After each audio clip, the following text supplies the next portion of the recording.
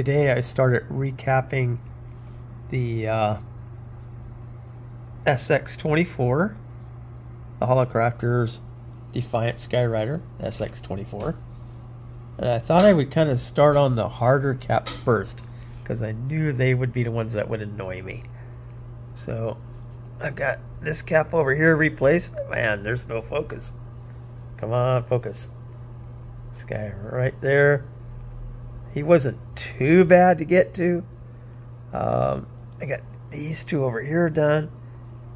I struggled a little bit with this because the wire disappears up underneath here and it's insulated.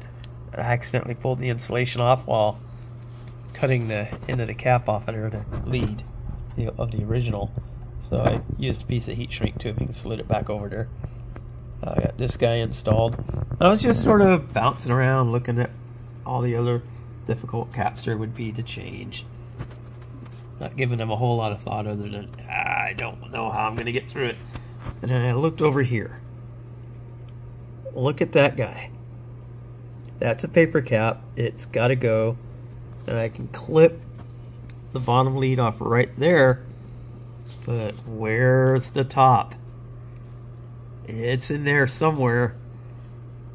And for the life of me, I don't know how I'm going to get to the other side of that cap. I don't want to have to disassemble this entire tuning system. All these tuning caps and such. And these coils. Inductors. That's going to be just a lot of work to change one capacitor.